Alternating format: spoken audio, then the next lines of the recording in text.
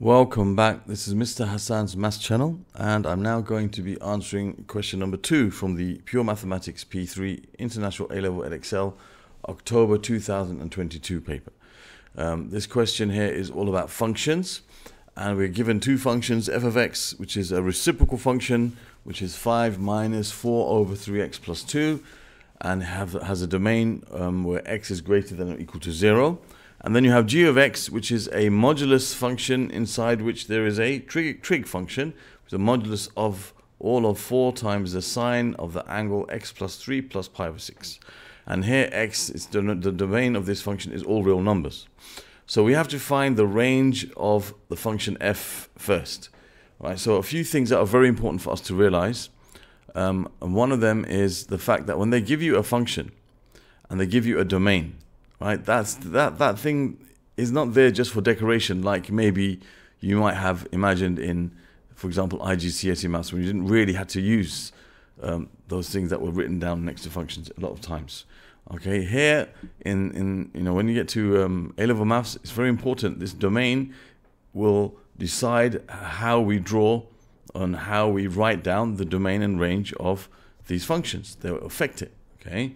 So if it's limited between certain values, then if the domain is limited between certain values, then the range will also be limited, because this function only exists where x is greater than or equal to 0. It doesn't exist when x is less than 0.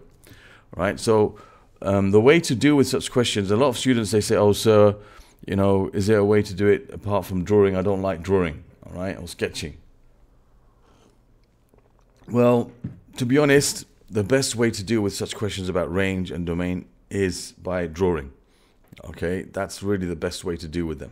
Okay, at least by picturing what it looks like. You might not have to draw it after a while when you can picture what it looks like, but it's by far the most the best way to understand it, and the easiest way to deal with it, even though maybe it might not be worth so many marks, is to make a little sketch, and it shouldn't really take you long once you've got used to it. So the first thing you determine is what type of function do we have. And here we can see we have a reciprocal function, and the parent function for a reciprocal function is 1 over x. Okay, it's got something to do with 1 over x. So you see that you're going to have asymptotes here. All right, you're going to have asymptotes. So the first thing we ask ourselves when we have a reciprocal function are, what are the asymptotes? Now, the vertical asymptote is going to be the value of x, which causes the denominator to become 0. In this case, all right, so we can say that the vertical asymptote is going to be when 3x plus 2 is equal to 0. That means when x is minus 2/3. Now, this is not in our domain, all right? So that asymptote won't be in our domain, but I'm going to still draw it, and then at the end, I'm going to get rid of all the parts that are not in our domain. Okay, so that will be the vertical asymptote. So if I'm just make a pair of axes, even though it's not in our domain for now, I'm going to just draw, I'm just going to make a sketch.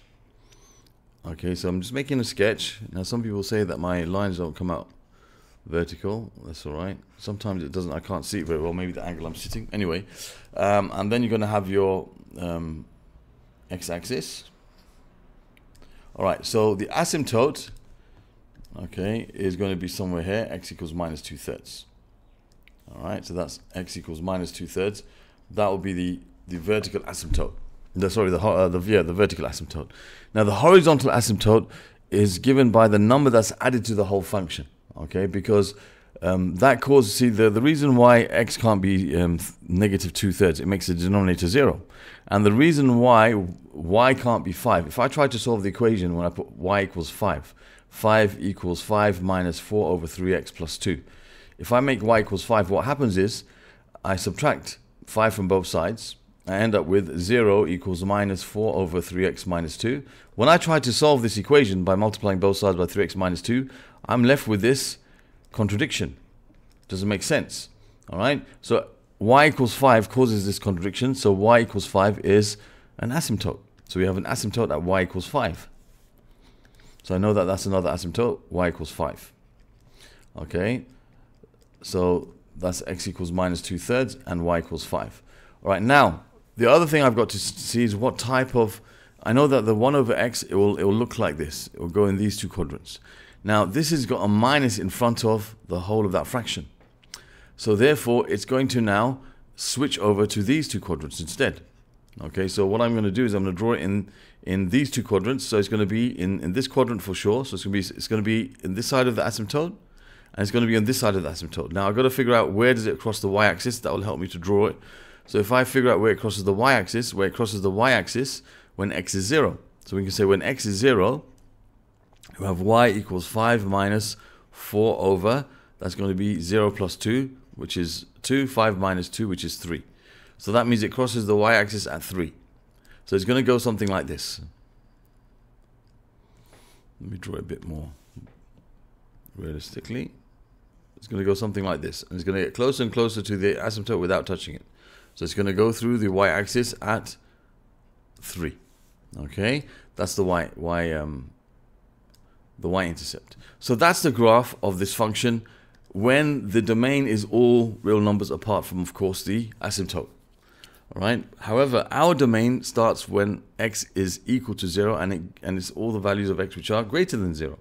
So that means I need to get rid of all of this part of the graph and all of this part of the graph until x equals 0. So our value includes this number here, which is x equals 0 and y equals 3. And you can see the range. Now the range of a function are all the values that exist for it in the y direction. All right, so the range of this function is going to be basically, let me just make this a bit smaller. The range is going to be basically from there up to there. Okay, that's the range of this function. Okay, the y values between 3 and 5, but it includes 3, it doesn't include 5. Okay, so we can say here that the range of this function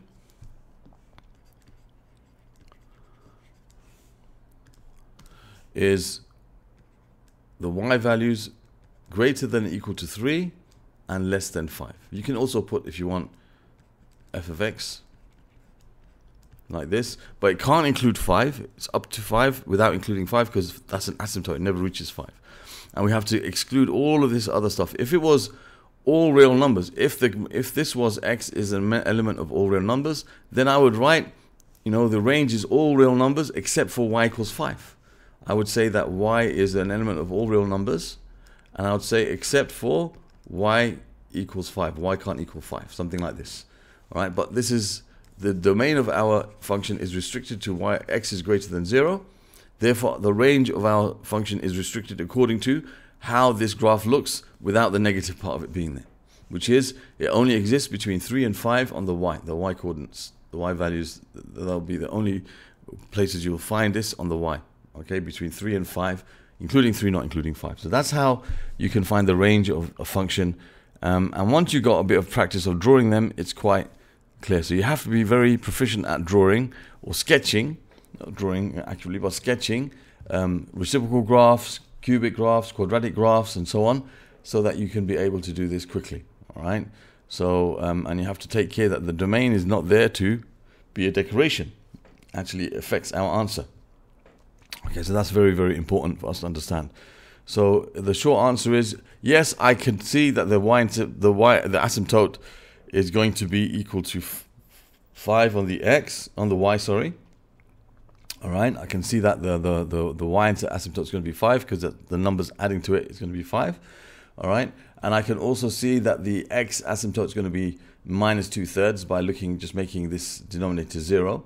The 4 just has an effect of, like if I had 4 over x, this is 1 over x, this is 4 over x. It just has an effect of pushing out the curve further from the origin. It doesn't really affect too much otherwise, apart from where it crosses axes and stuff like that. So the main things are, this is the y asymptote, the horizontal asymptote, and the x value that goes in here is the asymptote, the vertical asymptote, okay, the one that goes through the x. And once you've got those, and then you can see that there's a minus here. That means it's, normally 1 over x will be like this. So minus 1 over x will be in the other two quadrants. That's how we work that out. Okay, and then you can find where it crosses the y-axis. If we were going to draw the whole thing, we'd also find where it crosses the x-axis by putting y equals 0 and solving. To put y equals 0 and then solve the equation, you would find the x-intercept. But we don't have to here because our domain is from x equals 0 and above. All right, so there's your answer to part A. I hope that was clear. All right, and now for part B, it says find f inverse f minus 1x, means find the inverse of the function f. Find the inverse of the function s, and then part 2 says write down the domain of the function f. Now, what are the mistakes that people make in this question, which is noted in the examiner's report, is that they mistake this for the differential, and some people start differentiating this, and that's completely wrong. No, it's not the differential. The differential is f dash of x. That's the differential. This is the inverse. Okay, so to find the inverse of a function, basically what we're doing is we're finding the function that undoes it. So what we do is we make the y the x and the x the y, and then we rearrange it. So for example, here we have y equals 5 minus 4 over 3x plus 2. So the next step, what we do is we change the y and call it x. So we're not rearranging it right now, we're just changing the y for x and changing the x for y. So that becomes 3y plus 2. And then when we make y the subject, the expression that we find will be the inverse of the function. Okay, so what I'm going to do now is I'm going to make the y here the subject. So first thing I will do is I will add this whole fraction 4 over 3y plus 2 to both sides, and I'll also subtract x from both sides just to keep this positive. And then I can do is I can cross multiply. I can multiply both sides by 3y plus 2 and divide both sides by 5 minus x, leaving us with 4 over 5 minus x equals 3y plus 2. And so now to isolate the y term, to make y the subject, we've got to first of all subtract 2 from both sides. So we have 4 over 5 minus x, take away 2 equals 3y. And then we've got to divide both sides by 3. So we can say 4 over 3 times 5 minus x minus 2 over 3 equals y. So this is the inverse function for f, which is, as I mentioned, 4 over 3 times 5 minus x minus 2/3. We could also write this as 4 over 15 minus 3x minus 2/3, or we could make this into one fraction. All of that is perfectly fine. Okay, so you know, there's no issue with doing that either way. All right, so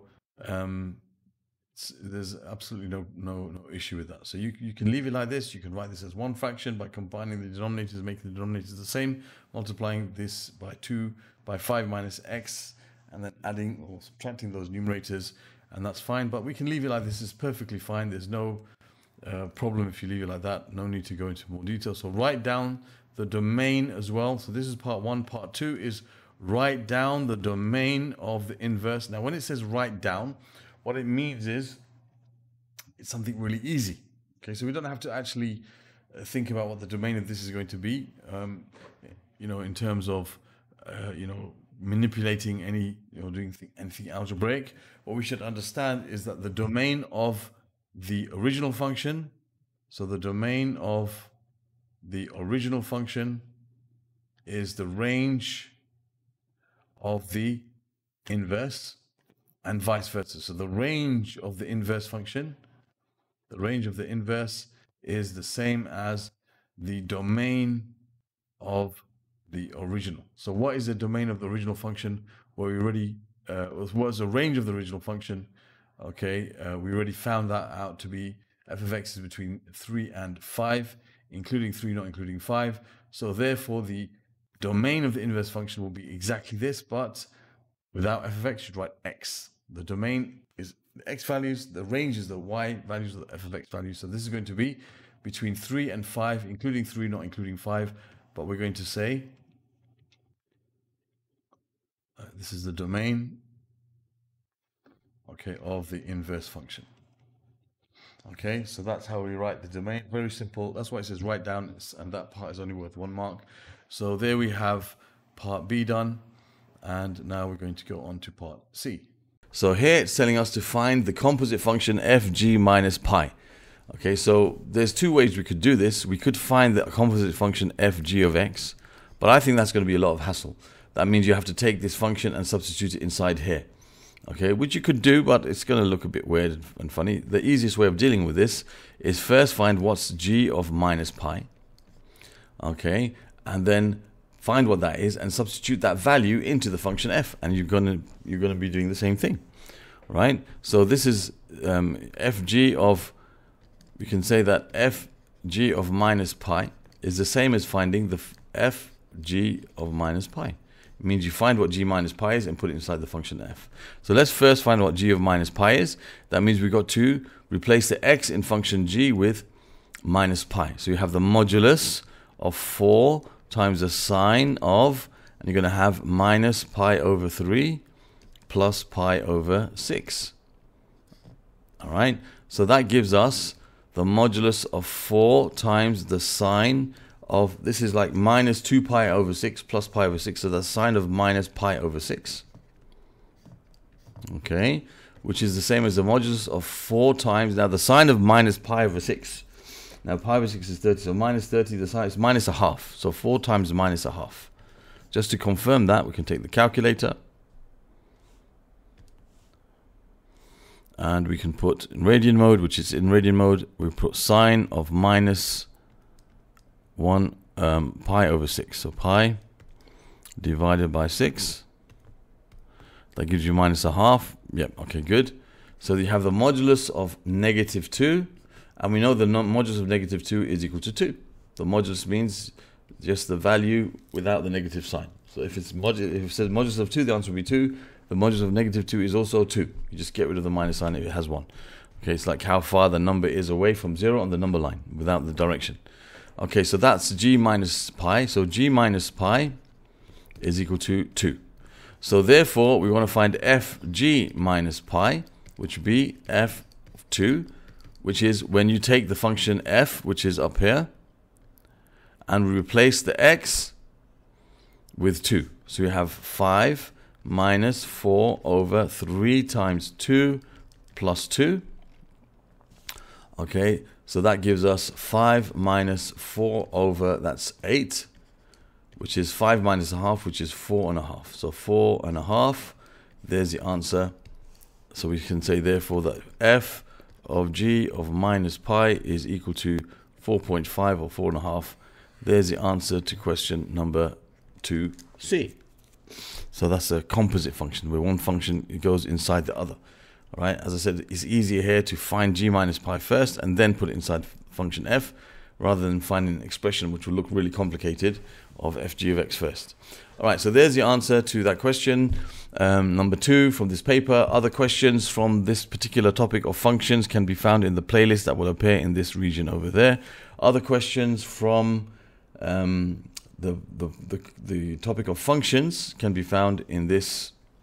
So from this particular paper, October 2022, over this in this playlist over here.